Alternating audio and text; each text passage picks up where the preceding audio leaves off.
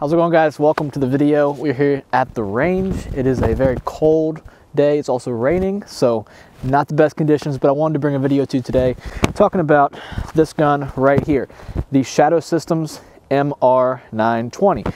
We've obviously made a video about this gun in the past, talking about how much I love it and how amazing it is and why I got it. But today I want to talk about what's different about it from the Glock 19. There are a number of key differences that this gun has stock that is different and differentiated from the standard over-the-counter Glock 19. So I wanted to make this video to address those differences. So for those of you out there that are interested in this and comparing this to a Glock 19, this is the video for you. We're going to talk about everything that's different about it, better, worse, just everything that has to do with this gun right here. So with that, let's get the video started.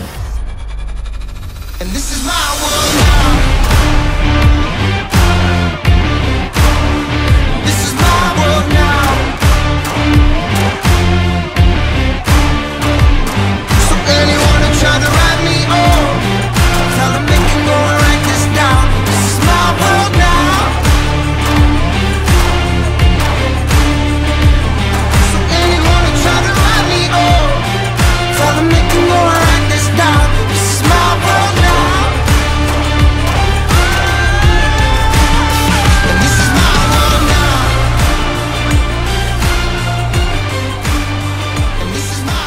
So you're interested in getting a Shadow Systems MR920 and you want to know, hey, what is the differences that I'm going to be paying for? Because obviously it's a little bit heftier of a price than the standard Glock 19. So what am I getting for that price? Well, first off, I just want to address and make very, very clear for those of you that aren't aware, this, for all intents and purposes, is a Glock 19.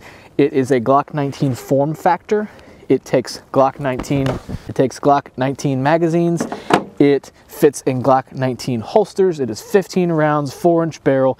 It is basically a Glock 19. So what is different that I'm actually paying for? Well, first off, with the slide, let's start with that. It has some very, very nice serrations at the front and rear, which not all of the Glocks do. I think they started that with the Gen 5s. Don't quote me on that, I could be incorrect, but I believe it was the Gen 5s that started having the front serrations on the Glocks. But either way, these are much deeper serrations. They're easier to get a grip on. If you like to do press checks like me, turn the gun sideways, make sure you got a round in the chamber. Press checks are easier, racking the slide is easier, everything is easier having a little bit more grip and a little bit deeper serrations like this has. Now moving on to the sights on this gun, it comes with a blacked out rear and the front is a highlighter yellowish green color. It makes looking down the sight, finding your sight picture way easier having those blacked out rears. I really like that a lot. Now as far as the optics mounting system, these come pre-cut for a red dot sight and I don't know the scientific specifics on this, but I do know it is very easy to accommodate a large amount of sights and red dot sights on this gun. It's not quite as complicated as the Glocks where you have to have a bunch of different aftermarket plates. It's already cut and able to accommodate a large variety of aftermarket red dot sights. Moving on to the barrel, we have a copper colored fluted barrel. Not only does it look super cool, but it also performs really, really well. I have done some testing with this, comparing it to my Glock 19, and I found this to be just as accurate, if not maybe just a smidge more accurate. There's a number of factors that could come down to it's not necessarily the barrel. Nevertheless, it has a very, very solid barrel in there. You can choose to go with the black one. I went with the copper colored one because I just think it looks cool, adds a little flair, a little style to the gun. And hey, why not? Next, moving down to the frame, this has an amazingly stippled frame here that I absolutely love. It comes straight from the factory with the kind of stippling that a lot of people would go and pay money to get done to their standard Glocks. If you can take a look here, hopefully you can see this. It has a very aggressive grip texture on the frame and I absolutely love it.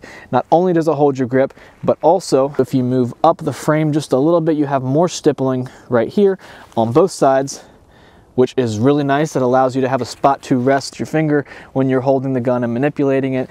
And obviously also your support hand, your thumb's gonna sit right about there and it gives you a great grippy spot to keep your grip on the gun with your support hand, and even has a little bit of a ledge, a little indentation built into the frame just to give you even more support and grip when you grip that gun to shoot. Where do we go next? So the slide release to me is more or less the same as the standard Glock 19. There may be a difference here.